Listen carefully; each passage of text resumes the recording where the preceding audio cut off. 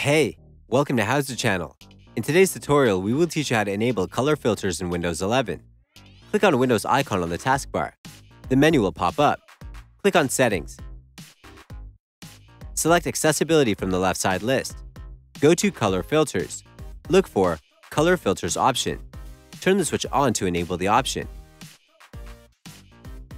You have a list of color filters: red-green, weak-green, red-green, weak-red, blue-yellow, grayscale, grayscale inverted, inverted.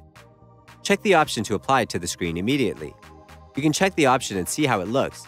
If you like the result, you can close the window. If you don't like the result, you can try another option from the color filters list. Look for Color Filters option. Turn the switch on to disable the option. That's it. Thanks for watching the video. Please like it and let us know if you used any of our tips and tricks. Subscribe to our channel. We upload new tutorials every day. See ya!